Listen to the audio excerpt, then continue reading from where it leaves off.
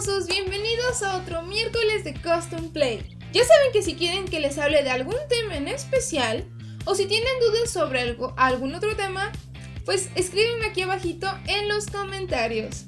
Además no olviden buscarnos en todas nuestras redes sociales como Crossover TV. El día de hoy hablaremos sobre aquellos regalos que puedes darle a esa personita especial. Un detalle para esa persona gamer o para ese otaku, cuando no tienes mucho presupuesto o simplemente quieres obsequiarle algo hecho por ti. Ten en cuenta que a veces es más significativo regalar algo hecho por uno mismo que regalarle algo comprado.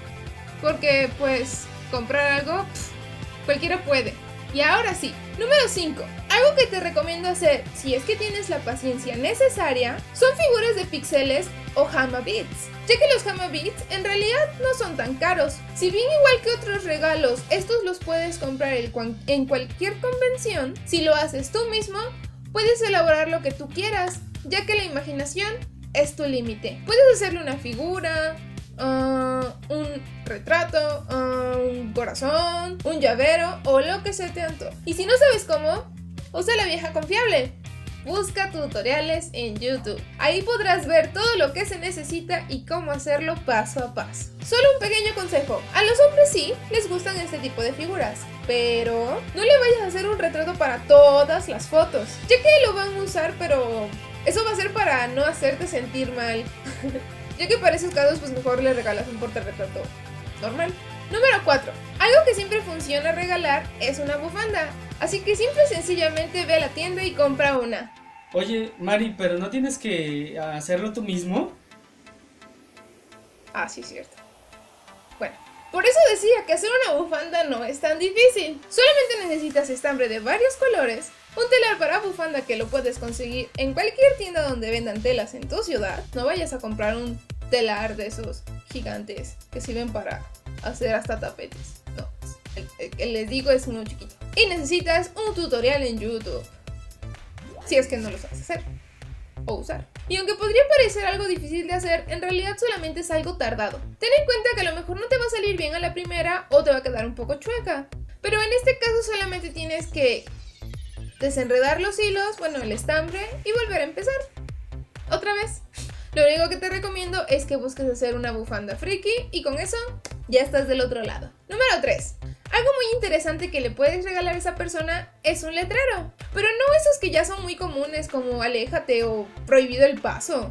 Regálale algo que vaya de acuerdo a los gustos de esta persona. Por ejemplo, si le gusta Harry Potter como a mí, hay unos que son muy divertidos que por ejemplo dice no se permiten muggles. O por ejemplo, si les gusta el Dragon Ball, algunos pueden decir no se permiten personas con menor a un ki de 10.000.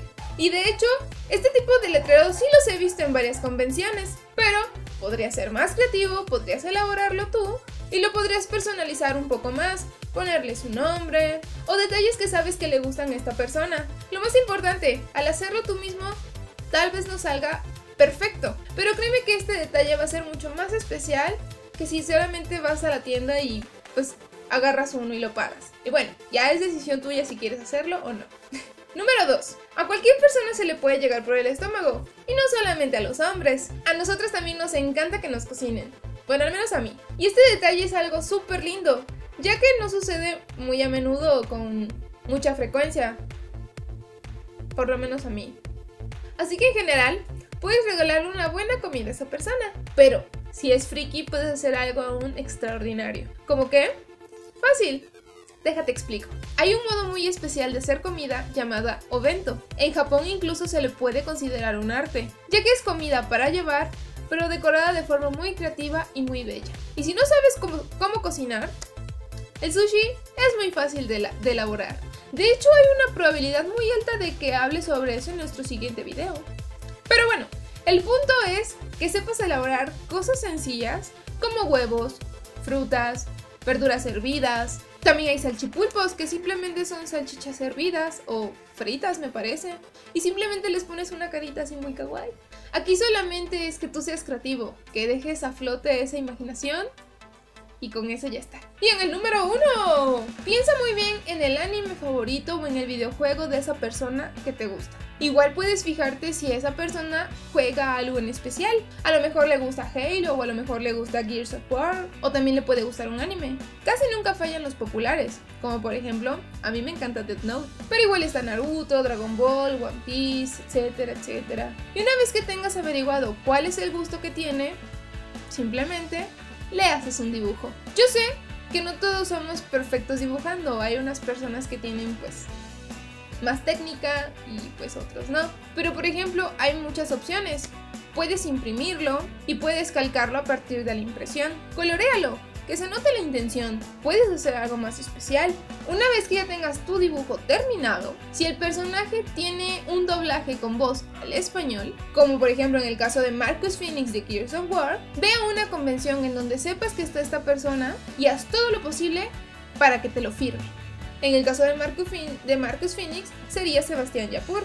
Y Sebastián Yapur va a casi todas las convenciones de la República Mexicana. Y por ejemplo, si la persona fuera su fan, estaría como loco.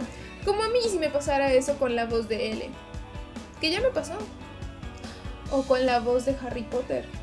Que en realidad es Víctor Ugarte y que lo conozco y que tengo todo. En fin, me estoy saliendo del tema. Pero ya entendieron mi punto. Es algo que realmente vale la pena regalar. Y bueno, mis niños, espero que les haya gustado mucho el video del día de hoy. Lo hice con mucho amor para ustedes. Déjenme en los comentarios si les pareció, si les gustó, si no les gustó, también díganmelo. Si es que me faltaron algunos regalos o cualquier cosa que me quieran compartir. Que tengan un maravilloso día. Sigan haciendo cosplay y sobre todo, pero no menos importante, sigan jugando. Y en el número 1, un Xbox One. ¿Un Xbox One? Ah, perdón, es que quería un Xbox One. Era una indirecta. No. ¿Puedo hacerte uno de cartón? No. Bueno, al menos lo intenté.